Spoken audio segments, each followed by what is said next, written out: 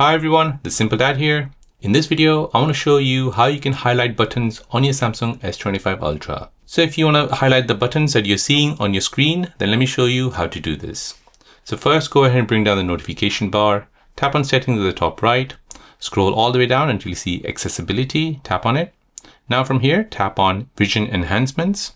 And now here you need to find highlight buttons. So go ahead and switch this feature on. So now when you go to any apps, you'll see those buttons highlighted. So for example, like this. And there you go, guys. That is how to turn on the highlight button option on your Samsung S25 Ultra. If you're new on the channel and you want to find out more about your iPhone, your Android phone, or any other social media apps, then don't forget to subscribe to this channel to become a part of the Simple Dad community. Hit the like button if you find this video useful.